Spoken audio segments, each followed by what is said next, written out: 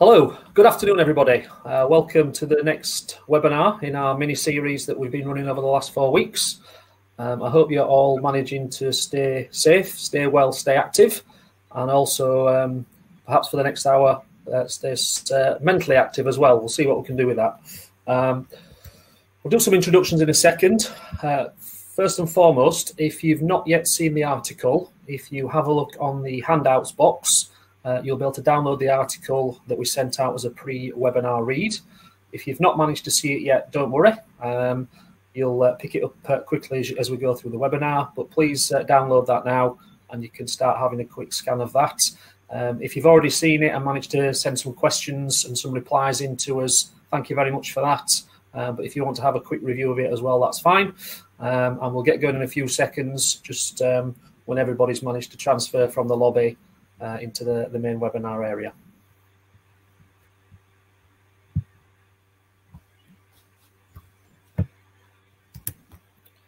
So I'd just like to do a little bit of housekeeping first of all. Please, if you could turn your microphones off and your camera off as well, that will just help with the connectivity for the webinar for all of us and increase the quality hopefully.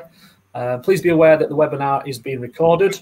We're hoping to put this as an on-demand service in the near future for people that have not been able to see it, so we can make it more accessible to more people, because we are capped at 1,000 people on this platform. So please be aware of that. So keep the chat box usage going, but please be aware of your language and terminology in there. Keep that professional and respectful, please. Just as a quick note, there will be a certificate available at the end of the webinar to download. However, if you're watching this on demand, it's not available post live event. It's only available for those that have managed to join us live. And the same goes for the handouts that will come as well. The presenters today are myself, Chris Bramall, and my colleague Steve Wade, and we'll be sharing the presentation in the next hour or so. And we'll be ably supported by Sharon and Tom, who have been on a couple already previously, if you've seen them before on their ones, and they're going to be managing the chat box for us. So just a very quick introduction to who's hosting. Steve, do you want to do a quick introduction to yourself and your background? Yep, so hi everyone, my name's Steve Wade. Probably had some communication from me over the last 3 or 4 weeks at some point, whether it's for a certificate or an update on the webinars. The regional manager for the East. I'm based in Leeds, and so most of the clubs I work with are around Yorkshire and Lincolnshire, but the region goes all the way down to Watford and to the East Coast, really. My experience is I was a teacher for around 10 years, ranging from early years all the way through to A-level, but predominantly in secondary. I joined the FA 3 years ago. This is my 3rd year. Throughout that time, we've been in, well, I personally probably been in what, 100 primary schools where I've seen varying levels of delivery, lots of experience around that. So probably just sharing some ideas and some of the experiences we've had today with you guys today. Thanks, Steve. So for those that don't know me, I'm the regional manager for the North. I've worked in the FA's PE unit since it started in October 2013. My background before that was in teaching. So after qualifying, I taught in primary. I specialised in physical education, so I just taught PE. I didn't teach the other subjects, which was a fantastic experience. I loved my 9 years in the primary environment.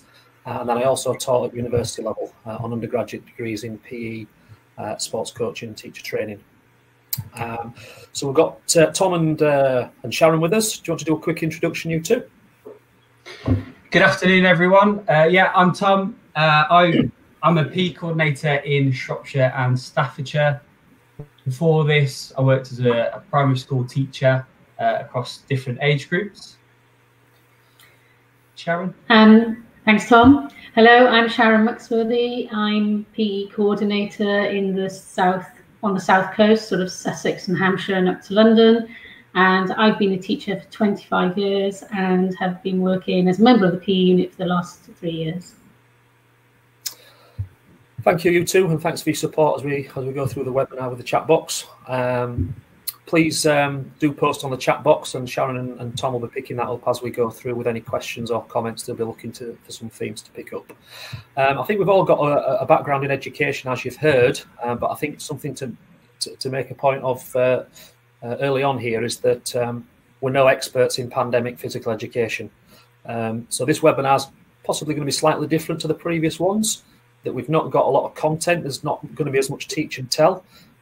We thought this webinar would be best as a collaboration event, almost as a share event, which is why we sent out the pre-webinar questions, and we've had some unbelievable responses to that. I think the last count we were up to 260 people that had responded. So thank you so much for that. We're going to delve into those that gave permission to share some stuff. So we've got some wonderful ideas to share with you, and we've compiled those into a handout, which is probably going to be the most useful thing you'll get from the webinar, and that'll be released at the end.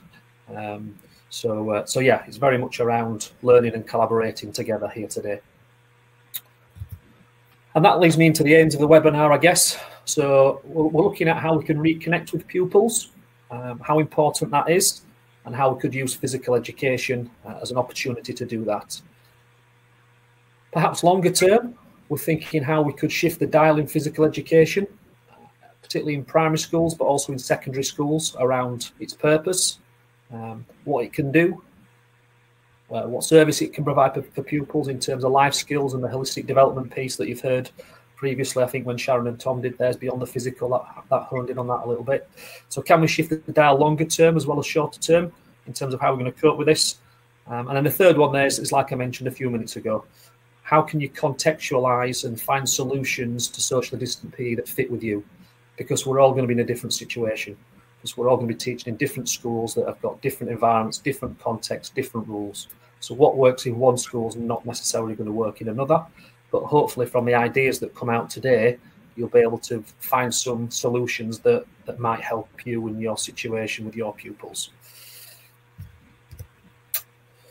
A little bit of a disclaimer. We're not the government advisors on physical education in the pandemic and how to do that. So we're not providing national guidance on this. So we're just here to provide ideas, thoughts, reflections on what it might look like when we go back, whether that's on the 1st of June or in September, just to try and help you contextualize it to your own situation, I guess, really. So if you can just prompt those thought and discussion, but we're certainly not here to advise what you should or shouldn't do. That needs to come from the national and local authorities and your school and your senior leadership team as your employer, I suppose. Right, we're going to kick off. I'm going to hand over to Steve now, who's going to have a little look at some of the responses we've had to the article. Yeah, so I'm just, as Chris said, we had a lot of people sending some really good in-depth answers and responses that clearly a lot of thought had gone into. And as a result, I'm just going to pick out a few examples or a few themes that really emerged that I saw from the first question that we asked. The first one being around, so we had, for example, Charlie Honor and Darren Popham talked about the importance of social skills and how this provides a massive opportunity to really focus on that. Obviously, as a result of pupils being away from school for so long, perhaps they haven't got siblings or close family and they've just been by themselves for up to nearly 3 months. So how can we reintegrate them, really develop their social skills, perhaps rebuild areas such as confidence and self-esteem that they perhaps were already struggling with prior to this? So that was a key thing that definitely came out.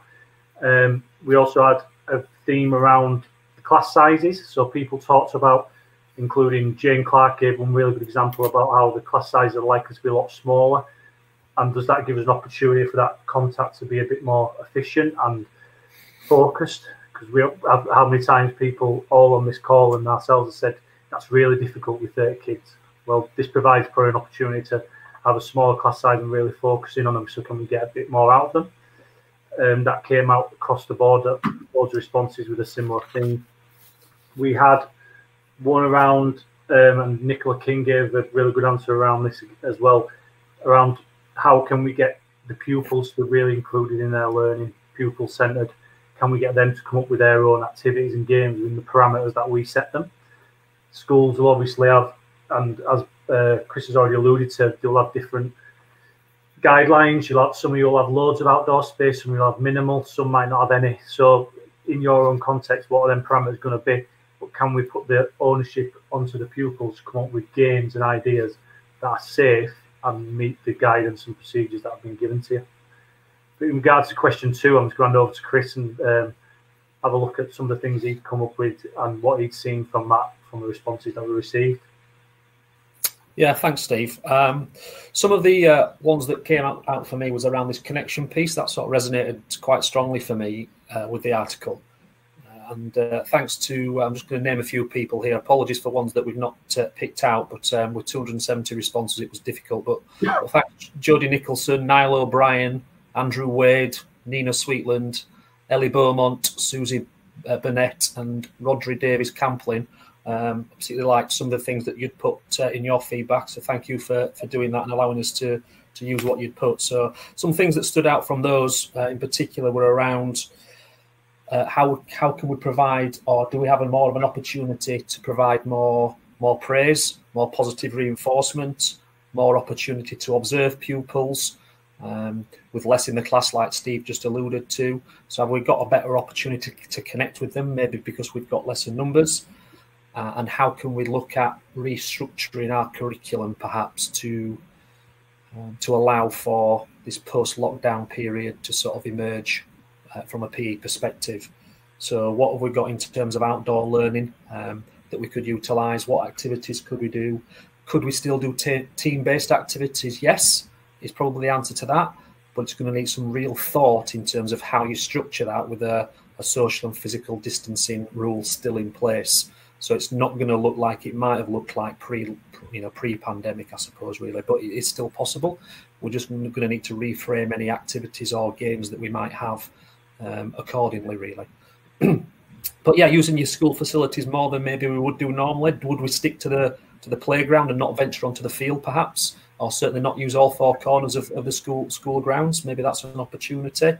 A few people have pointed out. Is there an opportunity here to do some leadership activities, which really for me fits in with the connection piece? I love the one that was suggested around some key stage 2 pupils, maybe engaging them as sports leaders and either live or doing it via a recording for the key stage 1 pupils in the school to do some PE activities and games from a sports leader's perspective for them. So they're developing those communication skills, that confidence in the role of as a coach rather than just as a pupil that's participating. So yeah, lots of really fantastic ideas coming out. Is there an opportunity for a bit more peer observation and feedback?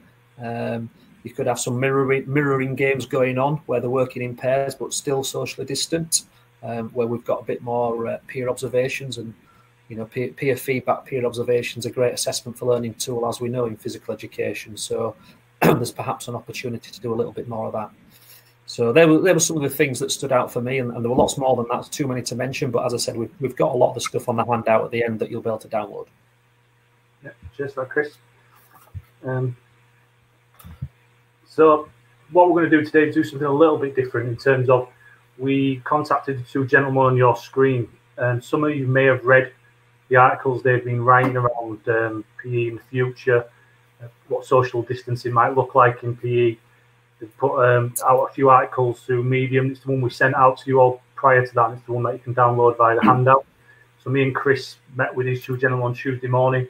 We recorded an interview with them. I was going to show you some clips of them that should address a lot of the things that you've already responded, really. And they've got very similar thoughts and similar opinions, which should help you in terms of your confidence of where you're going with that.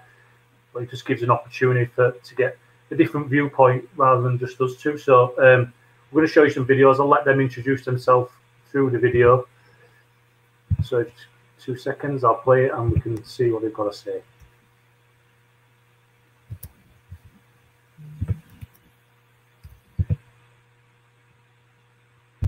Hi there, my name's Alan Dunstan. I'm currently the PE Health and Wellbeing Leader at the British School Manila, where I've been for the past 8 years. Before that, I was teaching in Qatar for 7 years. Before that, in Spain for a couple of years, and then my grounding up in South Yorkshire, in Rotherham actually, for the 7 years before that. So I've been teaching since 1998, a hell of a long time. So lots of experience both at home and internationally. Cheers, Al. Hi, everybody. My name's Lewis Keynes. I'm the Director of Sport and Activities at the British School Manila in the Philippines. So we're at the same school. I went to Leeds Metropolitan University, did a PE with QTS degree in secondary education up there. Spent 5 years teaching in a school in Wetherby, and that's where I met Steve, who's one of the hosts on today's podcast. And from there, I moved to the Philippines, to Manila, 7 years ago, and this is my 7th year in Manila. Manila's a multinationality school, co-ed, about 1,000 students strong from EYFS all the way through to year 13. We deliver a structured PE curriculum and a sports program, and in terms of most aspects of the school, we run very much like a British school does. We follow British curriculums, but rather than at A levels, at post 16, we follow an IB diploma.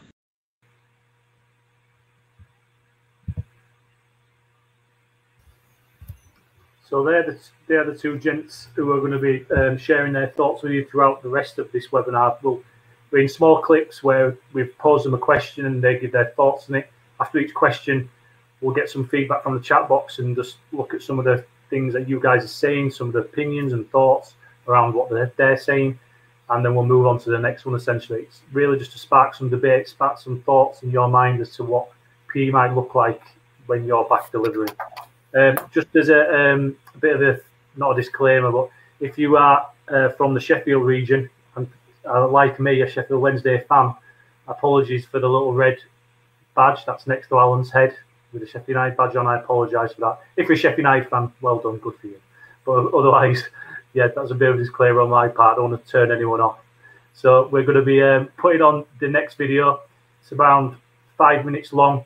Anything that comes into your mind, put it into the chat box, and Tom and Sharon will do their best to address as many points or themes as we can after the video is finished.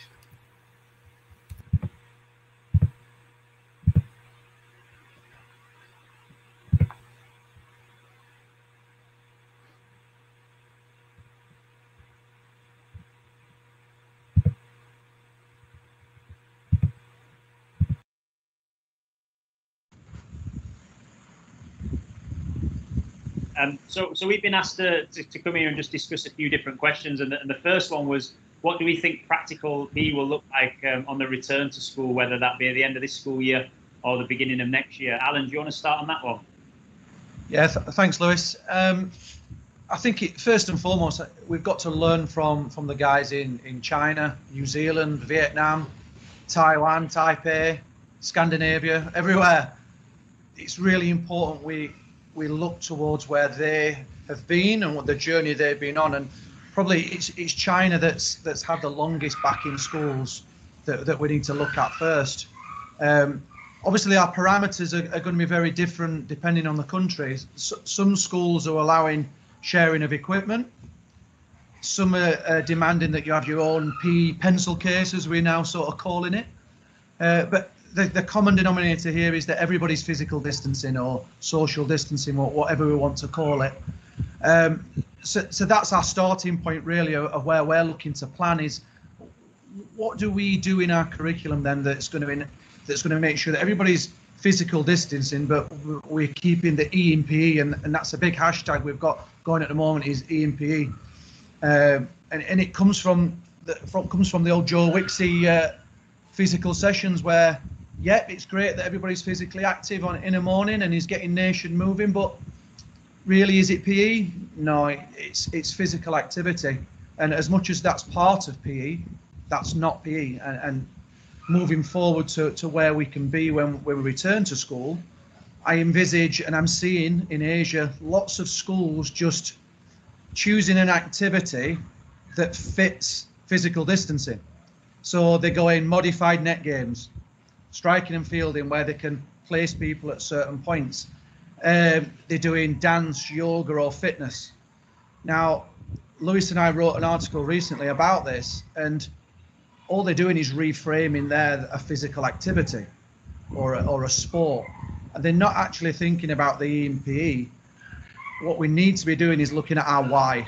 Why are we teaching PE? What do we want the kids to learn, and how are we going to do it? And I think Lewis has some really good points on how we can do that.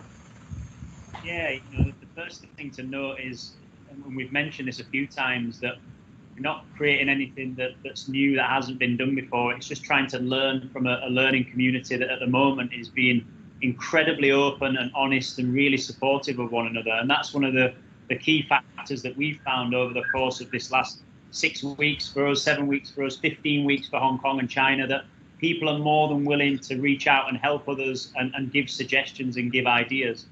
And I think, like Alan said there, I think there is a temptation to think, right, we can't do invasion games, we can't do football, let's put net games in there instead. And all we're trying to do is question whether that's going deep enough in terms of the holistic development of the child. And does that put the child at the centre of the learning to say, well, actually from a physical, a sociological, a psychological, an emotional point of view, that's the right thing for the child? Or are we just trying to find something that makes us feel a little bit more comfortable as professionals that are used to delivering sport and teaching sport and a lot of sport in what is a PE curriculum? And PE is so much more than sport. And as Alan touched on there, it's more than physical activity. There has to be an educational element in there, and there has to be an opportunity for children to develop and to learn more about themselves, about one another, and about the wider world. And all we're framing this is an opportunity to really look at that and to really reflect and think whether, as a school, that's something that you do. And we can all look at things to try and improve as individual institutions. And as I've mentioned already, it's great to see that people are putting ideas out there. And not all those ideas are going to be relevant for every school. There isn't a school that can pick up and play with another school's curriculum, not if they're doing it well. And I think that's the key thing here, is to really look at what's doable in your locality, what's possible, and why you want to deliver PE in the way that you do. Is your target to make fantastic under-11 sports teams? Is that really important to your school? If it is, your why is going to look very different to the holistic education of trying to develop adults that are physically active, that do understand that things don't come easy, and that do understand that with hardship comes growth and comes success, and they're deserving of that through doing things in the right way.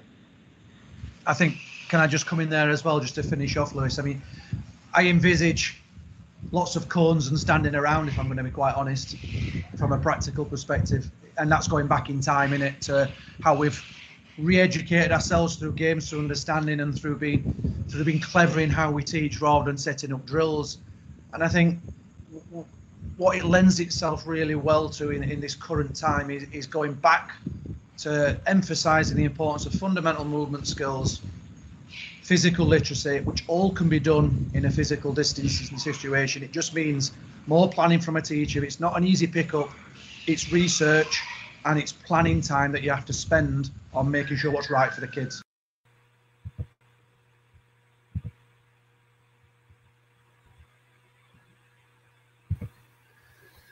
Right, guys, so that's the first question that was addressed there. You can see on the screen what the question was. So I'm just wondering, Tom, Sharon, is there anything that particular that came out in the chat box that we can address or look at or have a think about? Yeah, there's lots in the chat box, Steve. And thank you to everyone contributing. It's really good. It's a tough challenge to keep up with it, but I'll try my best. The main theme coming out is around equipment and how this is going to be managed going forward. So Patricia mentioned right at the start around how a school is going to share equipment out, and that this is going to be a big issue.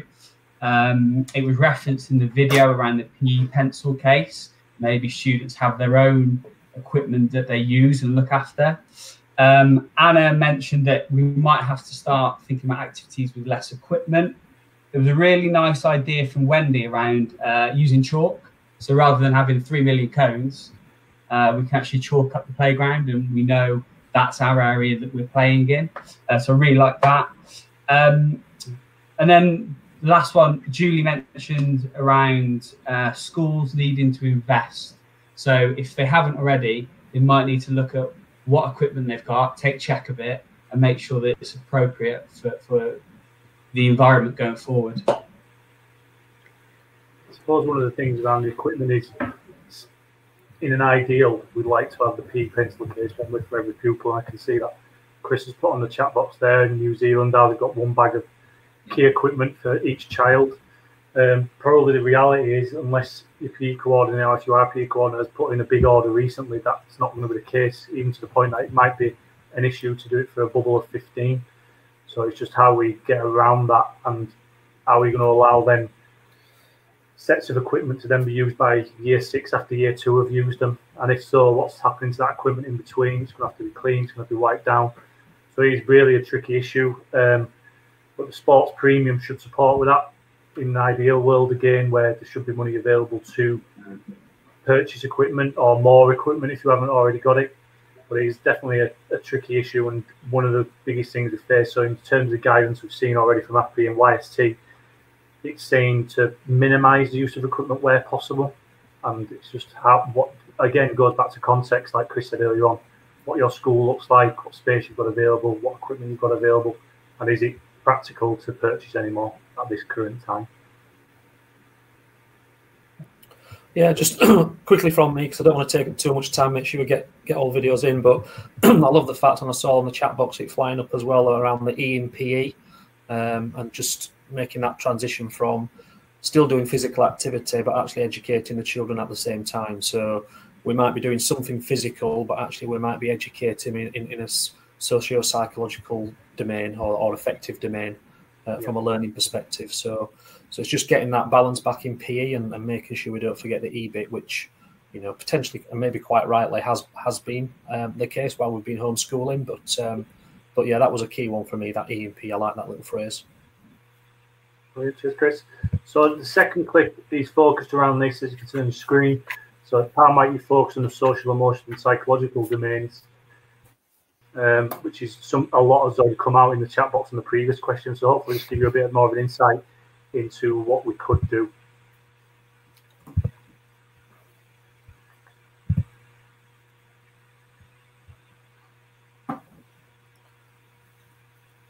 How might you focus on the social, emotional, and psychological domains in PE when we return to school?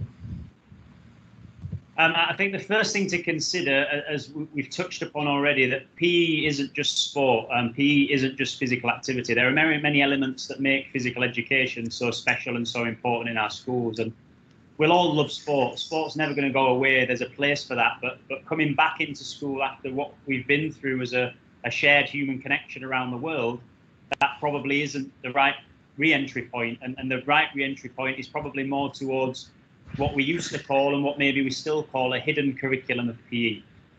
There's been a lot of talk recently about physical activity levels, about sport. We look at schools, and many schools still structure their half terms and their terms around doing a unit of football or volleyball or tennis. And if that's right for that school, and it's right for their vision and what they want from PE, there's nothing to say that that's wrong. There's nothing to say that that's incorrect. But what we're trying to explore a little bit further is that hidden curriculum of transferable skills, life skills, is that hidden curriculum of well-being and self-regulation and accepting where you're at as a person, learning about an active and balanced lifestyle, having a capacity for growth and resilience, developing a sense of belonging, are there things that should still be in a hidden curriculum for PE? Or should we maybe be a little bit bold and a little bit brave and say, well, actually, that is the point of PE, and let's bring it out of the shadows and say, this is our whole point. And let's turn it on its head. This is our whole point of what we want. And to get to this ideal of children being resilient and being self-regulatory and appreciating other people, working collaboratively, communicating, cooperating, you know, recovering from failure, they're all things that PE as a vehicle has such a strong opportunity to grab hold of and say, we can do that through the medium of exercise, of physical activity, of sport, of physical literacy. And through that kind of traction, and through the interest of children through there, you've got transferable skills that then in adulthood, children can apply to a multitude of different things. And it isn't in adulthood whether they're good at playing football. You know, we all like football, the guys that are on here, but being an adult that's good at football doesn't make you any more of a better fit for a job or a life situation. But the skills that you learn along the way, because you played in teams and because you develop skills, and because you work with other people, they all do, you know. And there's no surprise that generally the research suggests that people that are physically active and play sport are generally very successful people. People that can self-regulate are proven to have more likely to be successful in their adult life than as with self-regulation as a measure than if we measured their IQ. So we've got the research out there, and we understand the things that we deliver in PE, and what we're looking at is do we actually deliver those things that we really want to develop, and do our SLT realise that? Do our school leaders know that what we're doing and the reasons that we're doing it, or do they just see that we have year 7 or year 6 doing a volleyball unit for 6 weeks? And that's the question to raise here. Can we learn, link and transfer those aspects of physical literacy to apply to physical activity, to apply to sport, to be given the chance for children to develop their well-being and their learning and life skills alongside it as well? Yeah, I can support what Lewis says there. In our recent article, we've entitled it Infinite Learning. You see so many approaches to learning out there: concept-based learning, values-based learning, student-centered learning. Lots and lots of jargon out there, lots of research out there, and yeah, every model will proclaim to be the best way to teach, the best approach to learning. And what we try to get across is that there's no one way. It's a real hybrid that is particular to your needs of your school and your students, and trying to do the best. Yes, student-centered learning is the #1 phrase out there, but what exactly is that in each context is the key here. And in the article we gave a little example from our Key Stage 3 units, actually, where we have 5 strands of our health and well-being framework, one of them being self-acceptance. And that's the unit, and we do use concept-based learning. Then it's not a volleyball unit or a football unit. The unit is self-acceptance, and in self-acceptance we are going to assess physical literacy skills. We're going to look at where you're at in terms of your fitness, and then we're going to plan appropriate action to make you improve in those aspects. So it's totally changing the dynamics and getting away from activity units that are sport driven. We then got a unit called sense of belonging. That will bring into play things like invasion games, but it'll be at their level. So there'll be a beginners group, there might be a gender specific group, there'd be a water polo one, so there's a swimming pool aspect of it, and then there'll be an inside option, maybe like a volleyball as the vehicle. But the object wasn't to improve them in those sports, although they will. The objective was to improve their sense of belonging and feel what it's like to be part of a team, and then transfer those skills of collaboration, cooperation into being what's called real life useful skills. Great book by Chris McDougall, Natural Born Heroes it's called, about the Greek resistance in the Second World War and how British agents went in there and they found that the Cretians were unbelievable athletes up and down mountains, and they didn't do any training. They were natural born heroes because of their diet, the way they lived, the way they moved, and it was all about fundamental movement skills and getting those right. I think the key thing is that schools appreciate that this is a period to have reflection, and it isn't necessarily a period where they pick something up and start from scratch all over again, but they pick the aspects that are suitable and that can be brought into their school to complement the work that they already do. And it goes back to that question of why are you doing what you're doing? Why is PE part of your school curriculum?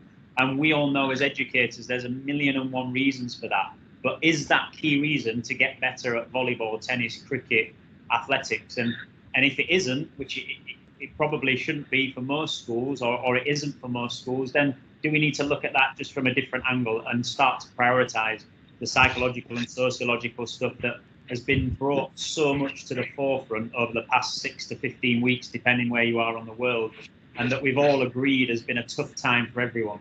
Does this represent a chance for us to just adjust and look at this from a different way and reflect and review and really take some time to see what suits our individual schools?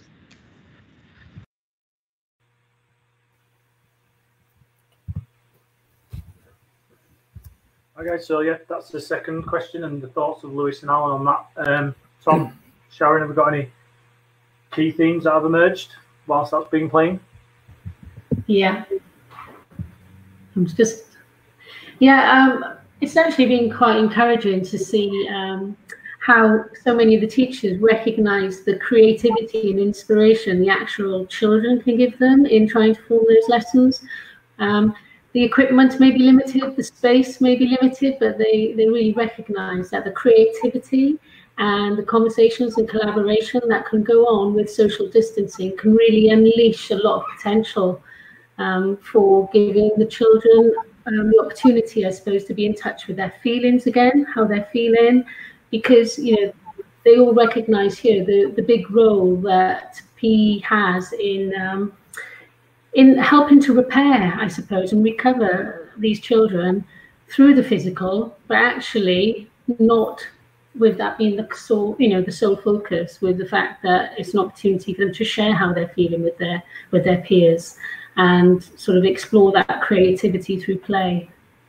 And the other, yeah, there was another one, a sense of belonging and resilience as an opportunity in social distancing. And I think it was James Lasser came up with the fact that, you know, this is a real opportunity of promoting self-acceptance, and within the social distancing, sort of setting themselves personal challenges to improve that grit and so forth. Yeah, that was something that came up. I think it was Emily Walker who referred to it, looking through around that term grit that's in the article. And I was thinking about that myself and my own daughter. My daughter's 7 years old. We had been working on doing a Maradona turn in the garden. And for the first time, she really had to persist with trying to learn something, which was deliberately quite difficult because I thought it'd take a period of time to learn. But she did it, she mastered it, and probably took a week of going out just for 10 minutes at a time in the garden. Now we refer to that with everything. We refer to it with the literacy work. When she says she don't want to do her spellings, we refer to it. When she don't want to do timetables, rock stars, we refer to it. And just building that little bit of grit, that bit of determination, resilience, something that we've really been building on throughout lockdown and my homeschool anyway, but that won't be the case everywhere. So I think this does provide that opportunity. And the one thing I saw a few comments on was around the fear that PE could be put on the back burner. So there are a lot of people on this call, there are a lot of people who spoke to and addressed. We've had AFP, YST, all giving guidance. And these are PE experts, one of the better word, struggling to see and come up with real ideas, and you have to be really creative and really persistent in trying to come up with ideas to deliver high quality PE in this environment. So will some schools, perhaps teachers who are less confident in delivering PE, just think, I'll use this as an opportunity to catch up on literacy and numeracy? I think what is massively accepted is that we really need to focus on the social and psychological stuff when we get back, improve and develop the mental well-being of our pupils, and PE is definitely a perfect vehicle for that to happen. Yeah, I've just got a couple of things, Steve, if I can jump in. This is something that's really close to my heart. It's something that both when I was teaching in school, I championed, and I'm championing sort of since I've come out of school and I'm working in this role in sort of teacher training type environments. It's around this hidden curriculum that Lewis referred to, and for me, it's never been a hidden curriculum. That's always been front and centre. It's always been about that holistic development. So how can I make a difference to the children I'm teaching in PE, socially, psychologically, physically, and technically? So for me, it's never been hidden, but for some people it might have been, and for a lot of schools it might have been. But for me now, it's front and centre. And then just picking up on some of the chat box comments around things that would be, and I've been doing some of these in my homeschool and with my two, around Go Noodle, or thinking about the Daily Mile, or I've seen yoga come up quite a few people mention that as an idea. Here's my question for you on those. How can you turn them from a physical activity into a pedagogical encounter? Because that's when you're going to put the E back into PE, and you can do it. So great, do some Go Noodle, do some yoga, but why are you doing it? It's not just to keep them busy, happy and good. It's for a reason, and I think what we're saying is here, it's for socio-psychological reasons are really going to be what we need to focus on with the children. So it's putting them on for that reason, for me. Yep, definitely. Cheers, Glenn. Yeah. Cheers, Sharon. The third question that we posed to them was around seizing this moment opportunity and how we can shift the dial in schools in terms of how people perceive PE. So the video is coming up now. I wish, anyway.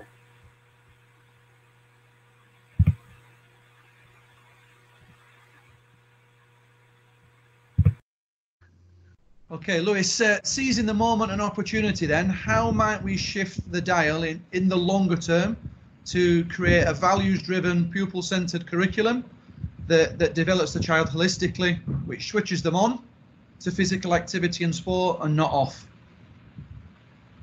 The holy grail question. Every school wants to answer it. I think it differs depending on the school and the context of the school. And I alluded to this earlier. I think the first step is to find the reason why you want PE to be important in your school, or why you believe PE is important. And there is nobody better placed to do that than PE teachers and educators within PE departments that are very passionate about the subject. And that's where we've got to start, to take that passion and say, well, what is it about PE that you're so passionate about?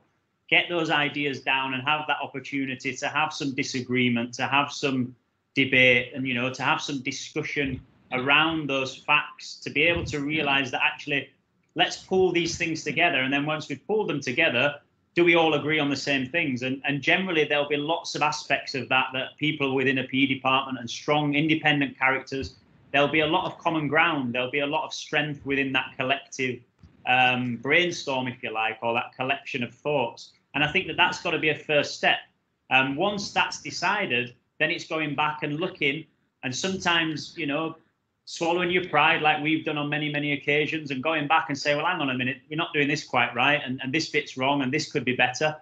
And that's the tough bit, because, you know, as a sunk cost fallacy, you decide you're all in, and you never really know when to break away, and you think, well, I put too much energy in that, I'm not letting go of that, when actually maybe sometimes it's the right thing to do. So to look critically and to take opinion from the staff that are in the department with you, and your teammates and the people that are involved in your PE program, would probably be the first step. And then looking at what your values are as a department, and considering what things drive you and the people around you. Is it that you want to be honest people? Is it that you want to be resilient and open to failure and willing to take risks and get it wrong and learn from them? Is it that you want to be competitive in the right way and be competitive and know how to compete with fair play? Is it that you want to be respectful to one another and you want to see the children do that? Is it that you want to show humility and put your hand up and say, you know what, I got that wrong, and that's fine. That's just another bump in the road, and we learn from that. And I think getting those ideas down, getting those values, then gives you an opportunity to start to build on those and really critically analyze where you're at. And then the next step would probably be to make sure that the children have a say, and that you have the opportunity to take on board children's perceptions, children's observations, children's feelings, because we all know that some children really enjoy PE. There are also a lot of children that really don't enjoy PE, and they're just as important. So what do we do for those children to teach them these values and these life skills so that they can learn them, they can link them to different activities and different opportunities that they have within their school life, and that they can transfer them to new things that maybe they haven't experienced yet. You know, we're educators that are very much preparing children for a world that we don't know what that will look like. You know, in the last 15, 20 years, there's numerous jobs that didn't exist before then. And that's the same moving forward. So I think it all goes back to the why, and really working out what that is first, and looking at what you can change for the better in your context, and then deciding on those values as a department to move forward. And wherever you've got that kind of bedrock, you know that moving forward, you're going to be on really strong ground, because this is a collective decision you've made to focus on certain values, to focus on whatever it is that is your why, whether it be that you want the best sports kids at under 18 level, or whether it be that you want adults that are a little bit more sociologically aware, a little bit more psychologically aware, and a little bit more physiologically aware. What is it? And once you've got that, it's a great bedrock to move on, to push on, and to support one another on what has the potential to be a really fun journey that will last years. You know, Alan and I have been at this for 30 odd years between us. We've worked together for 7 years, and it's not perfect. It's far from it. There are lots of things we want to change, we want to adjust, but it goes back to the whole All Blacks kind of legacy of, you know, you leave the shirt in a better place. What you're doing here is to get the best deal for kids and to get the best opportunity for children moving forward. And it's not about you as the teacher, it's about them and what you and the people around you can do to support them moving forward. And and nothing will leave a legacy that's more attractive and more beneficial to a child than a team of people that are really passionate, that work together on a shared goal. And I think that's easy to forget, and that will probably be the starting point out. How do you see this going with your move to the new school in Riyadh? Yeah, I like your point about really learning from failures there. And when I think back to being a new teacher, when I was up in Scunthorpe in a real rough comprehensive school in Scunthorpe, and how we dealt with low ability kids and low socioeconomic backgrounds, and it transferring that and then cross to Rotherham with a similar cohort of students and dealing with a merger, and we just got it so wrong. We didn't pitch it at the kids. It was all about, we're going to do it this way and you're going to follow. And sometimes you got to be brave. And what we've done in the last few years is just being brave and say to the kids, what do you want to learn? What is it from PE that you will find valuable in the long term? What groups do you like to work in? And believe me, the results you'll get from doing that kind of analysis will take your breath away. All the things that you think about as a PE teacher, you won't think about a response from the little shy little girl who's not really into a PE, but she's a brilliant mathematician. What that girl might come back with is something that, you know what, I really like working with my friends in a non-competitive situation. And we're then forcing them to go and play basketball with the top basketball girls in the school. That's it, switched off, gone, done. And once you go back to that and get the student's opinion, you can really start to develop a program that is properly student-centered. Because if you don't ask their opinion, how is it going to be student-centered? And moving, sorry, go on, Lewis. I was just going to add to that. I think anecdotally, what I've certainly seen over the past 2 or 3 years is less of that divide between the stronger children that really like PE and the weaker children that have that perception that it's not really for me. And along with that, it's made me question, in the past, have I had that old school PE teacher view of, well, some people just aren't very good at PE. And that isn't good enough, really, is it? And it's trying to provide for those children that are weaker in terms of what they can do physically and from a skill and technique point of view, but actually allow them to access something that will teach them and will give them values, life skills that transfer.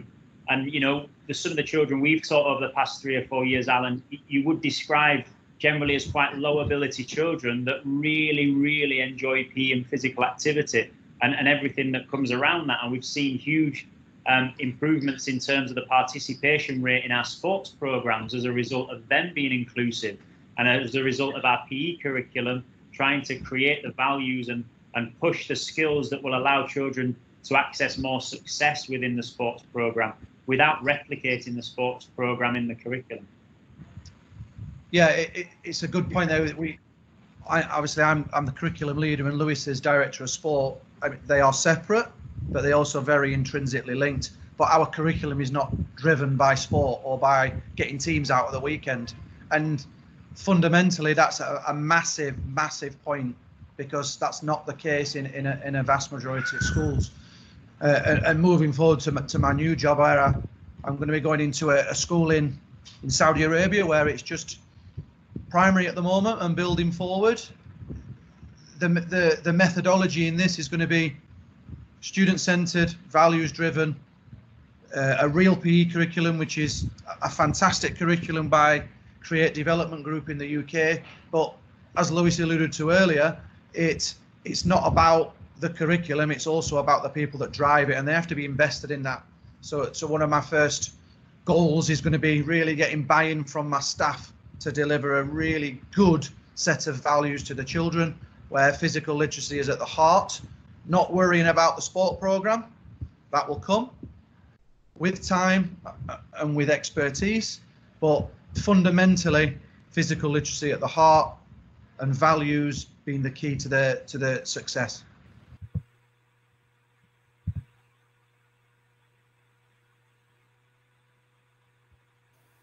Right, guys, so fairly lengthy response there in terms of that third question on the screen, and lots to cover.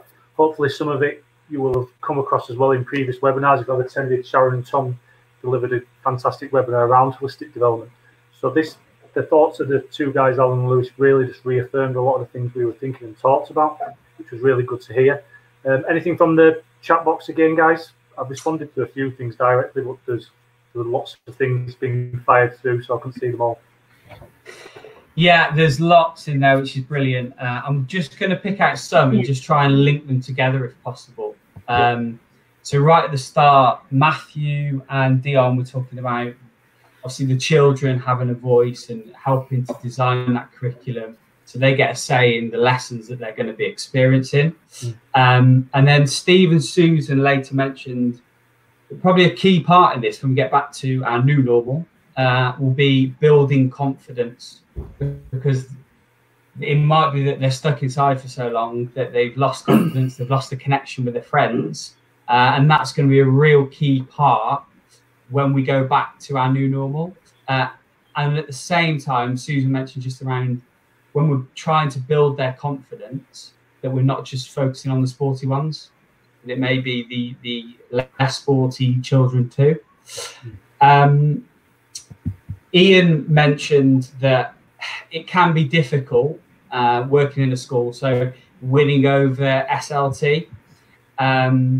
And later on, Sean made a really good point, which I see quite a few people have responded to, around PE provides us the chance to really bring alive your school values. So whichever school values you have, it's a real good opportunity to bring those alive within each lesson. And I think Steve alluded to it in the chat box. We've had webinars that are coming up actually, but also that we've delivered where we've talked about this and how we can do this. Yeah, it's something that has been covered like in the previous one. Moving forward, and we're just in the planning stage for the next block, the next series of webinars. It's something we're looking at. It has come out consistently in all the webinars we've delivered. So something we are looking to go into more detail in moving forward, because it's something we definitely believe in and we push with the people we work with currently on a more face-to-face basis, really focusing on how them school values can be married into the PE curriculum and really explicitly brought out through PE. So it was good to see that Sean made that point, and he was really well appreciated by so many people on the chat box by the looks of it.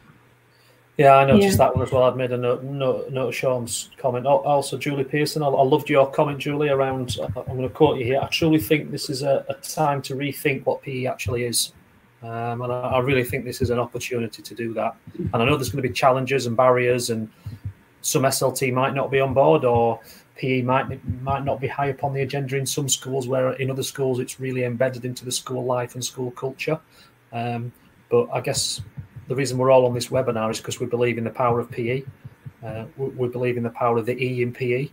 And it's our job to try and convince them and keep chipping away, I suppose. Yeah, I mean, I've also noticed there's some who've been asking for a little bit more direction around what exact activities can they do, what will it look like.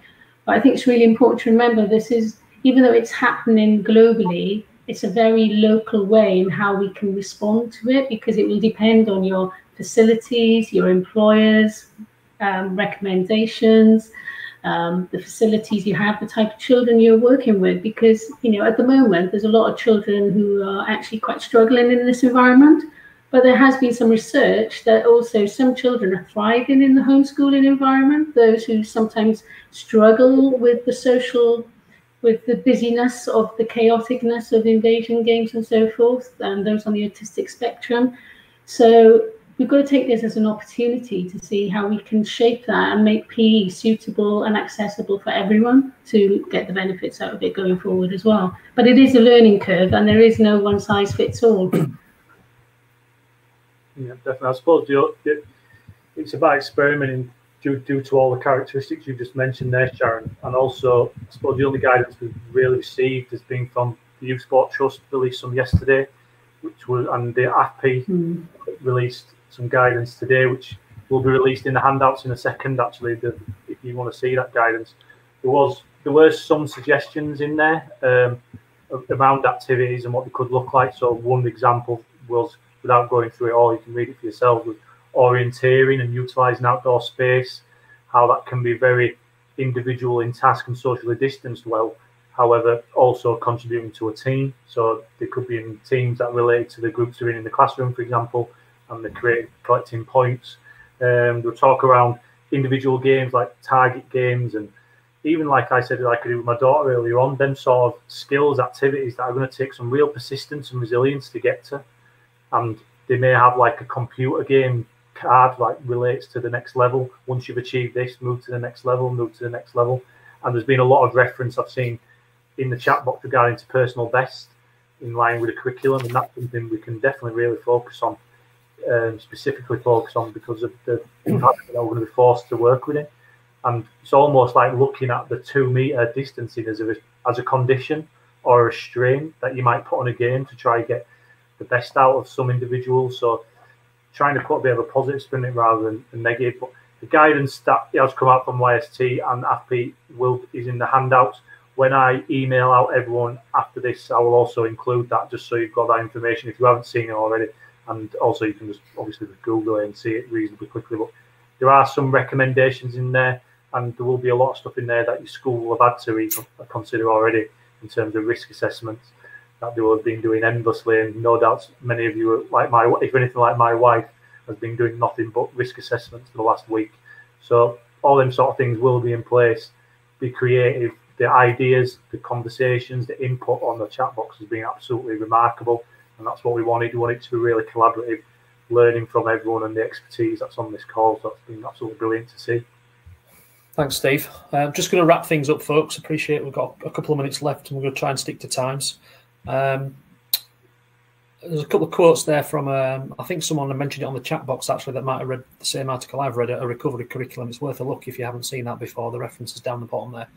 But just a parting thought, really, and just to try and, I'm not sure I can sum up everything we've done, because I think if we could bottle all the comments that are in the chat box and what have been discussed by the videos, I think it'd be worth some value, that I think. But yeah, just to sum it up, when I was planning this with Steve this week, I spoke to my son Ethan. He's in year 4. I said, what are you missing most about school, Ethan? And he said, my friends, Dad. And that sort of sums it up, really, I guess. It's that social interaction piece and that loss of that. So it's about how we support them back into that process, isn't it? And I guess the reason we all sign up to become teachers is for that, to help children along the journey at whatever age and stage we might be teaching. So just to signpost to what's coming next, we're having a half-term break next week. Is it half-term? I think we've lost where we are. It is May half-term, isn't it? I think. Yeah. So we're not delivering any webinars next week, but we are planning another mini-series for June. So the next one for your diary is the 4th of June, and that's planned to be a live Q&A session, almost a bit of a review of what we've done previously, and also we're planning some things that might lie ahead as well, because it's an ever-changing environment, isn't it? So keep an eye out via Twitter, as per usual, for the links to those. And now available to download on the handouts will be the certificate of attendance, the slide decks, and all the handouts that have been mentioned. So please help yourself to those before you sign off. And then I guess all that says remains for us to say is thank you very much for engaging both today and in previous weeks if you've done that. We look forward to welcoming you back in June to some more of this that we're going to do, and we're going to try some different ideas and formats of delivery as well. But thank you very much to all those that engaged in the pre-webinar questions. That really helped us put this together today. And I hope the sort of less content from us and more involvement from yourselves has really helped. Anything else from you, Steve, before we finish? No, just a massive thank you for the input. It's been absolutely fantastic to hear. It wouldn't have been anywhere near as productive without such input and responsive guys. So big thank you. And we'll see you in a few weeks, hopefully. And thanks, Tom and Sharon, for manning the chat box for us. Yeah, cheers, guys. Thank you. No problem. Stay safe. Thanks all. Thanks for your time.